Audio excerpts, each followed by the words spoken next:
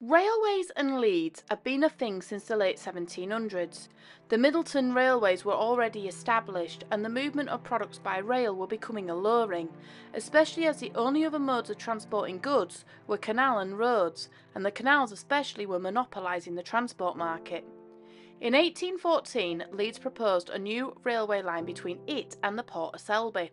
It also proposed using steam-hauled engines, something the Middleton Railway had done 2 years prior. The new line would be the same engines as the Middleton and would travel about 3 to 4 miles an hour, hauling 100 tons, equally spaced out in 10-ton wagons. Sadly, despite George Stephenson carrying out the survey and gathering support from local businesses, it failed to gather any local support and the plan was shelved owing to a lack of available funding. It seemed, though, that George Stephenson was not prepared to give up yet. As his survey for the Liverpool and Manchester Railway were going through Parliament, he prepared a second survey for Leeds. This time, instead of Selby, George had his sights set further to Hull. It was hoped that Leeds would be one link in a chain of railways that would link Liverpool to Hull via Manchester. The plan was more than Leeds could ever imagine. Not only would they be linked with Hull, but with Bradford, Rochdale, Manchester and Liverpool. It also meant that Huddersfield, Wakefield and Dewsbury would also be interconnected. Needless to say, the plan was approved, and in 1825 the Leeds and Hull Railway Company were formed. Their rivals, Aire and Calder Navigation Company, were clearly not too happy with the railways challenging their monopoly, but they still had control of the larger, bulkier goods that the railway couldn't transport. Still, the navigational company didn't attempt to quell rumours that the railway would terrify the locals, especially children and women with delicate constitutions, or that the locomotives were simply not up to the task, travelling that distance and speed. Despite opposition, the railway pressed on and appointed George Stephenson as the engineer. He then recommended a double line all the way through from Leeds to Hull once Manchester had been connected. In the meantime, the navigational company, aware of the plans for the railway, rushed on a plan to create a new canal between Knottingley and Goole, which included improvements to Goole's dockside. Improvements that meant it was going to be taking traffic from Selby and Hull, and ultimately the railway when it arrived. The Great Railway Race was on. In 1830, the line was given clearance by Parliament to start building, and it was estimated to cost approximately £200,000 to build. There would be 6 main stations, and enough land was purchased to allow for 4 lines to be laid. There was also tunnels to consider, including the Marsh Lane Tunnel, and they called on the experience of William Shaw to oversee it. When completed, the tunnel was described as the best of its time and was single-handedly the line's most impressive feature. The new Marsh Lane station at Leeds would feature space for 4 trains, a large courtyard and offices for the superintendents and the clerk. And interestingly, there was no platforms for the passengers, with the passengers having to use carriage steps to alight the carriages. A new goods depot was built to the south, allowing for trains to loop around the station to drop goods away from passengers, and this also included an engine shed and workshops, and a turntable and water and coal facilities. At the other end of the line at Selby, the station wasn't as grand as Leeds, but grand enough to make an impact. It had no platforms, but it served the passengers well. The line officially opened in 1834 with the first train leaving on a rather wet and soggy Marsh Lane at 6 a.m, with an expected arrival in Selby about 8 o'clock, with the gentry and dignitaries all aboard in first-class coaches. It didn't go exactly to plan, as the engine started to slip on the wet rails. Much to the jeers and laughter of the onlookers, the poor train and its elite cargo had barely travelled 2 miles in 40 minutes.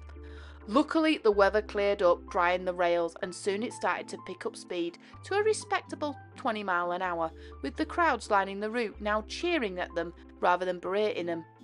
The train arrived 3 hours late, and the dignitaries alighted to refreshments and beer. Refreshments they freely shared with the growing crowds. Within 10 minutes, the engine was turned and ready to head back, with carriages fit to bursting with impressed passengers. In all, once the passenger routes were opened, it was the norm to get from Leeds to Selby in little under 75 minutes. Leeds was finally connected to Hull with the completion of the Hull and Selby Railway in 1840, and ultimately toppling the navigational's grip on goods transportation. The speed that the freight could travel under the new rails was second to none, and perishable goods could be moved a lot easier. 1840 though sparked another big milestone for Leeds. The Railway King had arrived. George Hudson's York and North Midland Railway had reached Milford Junction on the 29th of May 1840 and was forced to use Leeds and Selby rails to get into Leeds. For George, this wasn't enough, as the control of getting in and out of Leeds wasn't in his hands. The Leeds and Selby railway executives could denote how much he could pay, or worse, deny him entry. The North Midlands saw the line as an opportunity and wanted in, but Leeds and Selby refused. Hudson though played his trump card and showed the Leeds and Selby line directors his plans to run to Hull with his own trains using his own lines to be a direct competitor. The directors agreed to a leasing arrangement of the Leeds and Selby line. Hudson did exactly what he wanted. He ran his own trains on the line, but they were only goods. He closed Marsh Lane Station and told the people of Leeds that the line was no longer accepting passengers along that route, only the routes he owned. He further sealed the deal by buying the railway 3 years later. In 5 years, Hudson's empire would come crashing down in a spectacular scandal of overinflated shares and dodgy dealings. But for the people of Leeds, the new chairman, Harry Stephen Thompson, was a hero. He was a leader in the anti-Hudson inquiry. He hated the way that Hudson had acted, and one of the first steps was to reopen Marsh Lane and Selby to passengers, much to their relief. Joining Leeds to Manchester, though, was going to be just as rocky as Selby and Hull. George Stephenson and James Walker were appointed as joint engineers to the scheme, and 2 routes were proposed. One was longer but easier to build, while the other one was more direct and would involve some considerable engineering. The longer route was able to connect to various major towns and cities, including Bradford, Huddersfield and Halifax and Oldham. It was also cheaper. Seeing the extra benefits outweighing the extra miles, George's longer route won out. Now that the route was approved, all it needed was to get through Parliament. The Aire and Calder Navigational Company were not too happy that this new contender was on the scene and tried to create a stink in Parliament, but the line got through the first and second readings without incident, but on its final reading it was thrown out, as the finances for the railway had not been proved. The railway appealed, but it failed, much to the canal owners' delight. The railway waited a further 6 years. In that time, financial climates had improved, and bolstering on the success of the Manchester and Liverpool Railway, it was granted royal assent to form a line between Oldham Road and Manchester to a junction at Normanton to connect with the North Midland. The Leeds and Manchester Railway was incorporated in 1836 and work was ready. But once again, this wasn't without opposition. This time it was the landowners and even some of the towns that were reluctant to have a railway pass through them. The Fieldens in Todmorden were wealthy mill owners and had a lot of power and influence. The land the railway was going to use, belonging to them, was 300 yards long and only 50 foot wide. He only wanted £2,000 in return. That's only equivalent to £282,000 today. But he was dead serious and took the railway to court. The court did award the Fieldens compensation, but it only covered the land and buildings affected, priced at the current market value, which was much less than what they anticipated. Others were not so lucky. A chap called Turner took the railway to court claiming he wanted £1,500 compensation for his stone quarry that would be massively affected by the railway.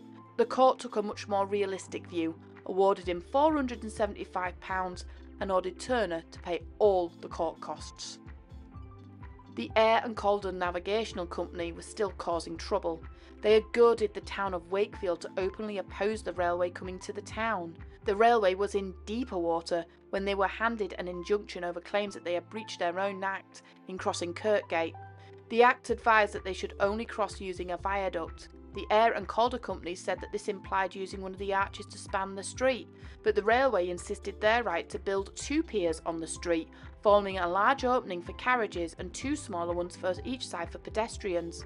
The whole mess was brought to a judge in London, who quickly then turned it back up to York to be overseen by a special jury. The matter was fought over so aggressively between the 2 companies that some of the townsfolk expected the partially constructed viaduct to be vandalised at some point, but the York jury sided with the railway. The Aire and Calder was so sure of their success that had even booked and paid for a celebrity dinner. Their appetites truly spoiled, the railway directors took full advantage and ate the dinner, all while toasting to the loss of their hosts. The Aire and Calder was down, but not out. They fought the Leeds and Manchester Railway every mile the railway gained. In 1839, the Manchester Railway had powers to divert the river nearer to Kirkthorpe. The railway had planned to cross using 3 bridges, but to reduce costs, a single free-arch bridge was planned instead. The changes required rerouting of the Calder River, which was not in the original plans, and the Aire and Calder jumped on it at once again handing an injunction and stopping the work. After a settlement of £12,352 to the canal's interest so they can build a diversion, the railway could continue. Despite this, the railway erected a temporary bridge to the public and the canal networks called halt again, this time stating that the new bridge would interfere with their boats. In the end, it was ultimately found out that the proposed new cutting the river would take would be useless to the navigational company anyway, so they proposed their own route, completely bypassing the railway entirely. Yeah, I know, what a palaver! The first section of this new line was finally open to passengers on the 3rd of July 1839. This line stretched from Oldham to Littleborough, with 4 new locomotives pulling twin trains, and George Stephenson himself riding aloft in the guard seat on one of the trains. There was a slight mishap when one of the locomotives dropped its plug and had to stop, but the second team came to the rescue, and the strange cavalcade headed to Oldham with little further incident. Yet there were further sections that were open, and the completed railway was finally open in 1841. It took over 20 years to get there, but for the first time there were running routes right across the half of Yorkshire and Manchester. The railway would eventually merge into the Lancashire and Yorkshire Railway, and big changes would be inevitable, but the main line would stand structurally unchanged and is still strong today. In fact, you can cross the full length on it in little under 2.5 hours.